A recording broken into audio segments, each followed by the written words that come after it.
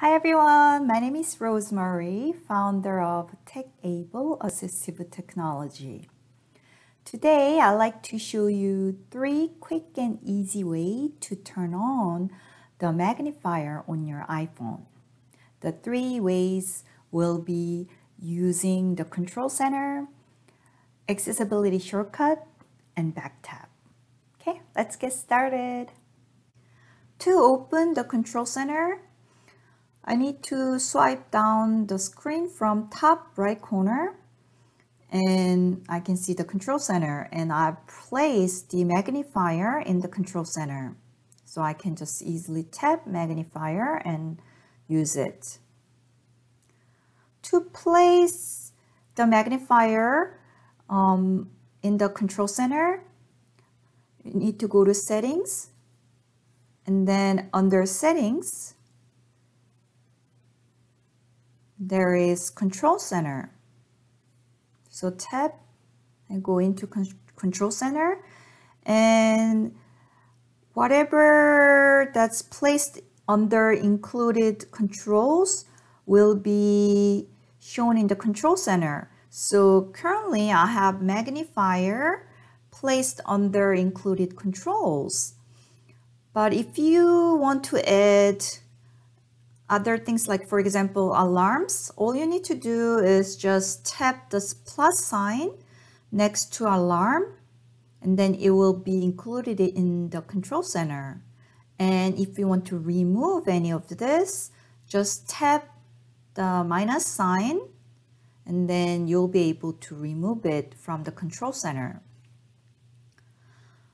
So even if the phone is off, I can just easily get to the control center by swiping down from the top right corner and then quickly access to the magnifier and use it. The second method is using accessibility shortcut. So what's accessibility shortcut? It will let you triple click this side button to open up the accessibility shortcut. So let me try the triple click of the side button, and then like you can see here, it will open up accessibility shortcuts, and the accessibility features which I've pre-selected under settings will be shown here. So to include magnifier under accessibility shortcut, I need to go to settings, and then under accessibility, go all the way down, and then you will see accessibility shortcut. So tap accessibility shortcut, and then the features that you tap and have check mark next to it will be shown inside the accessibility shortcut. So I just tapped Assistive Touch and it's included.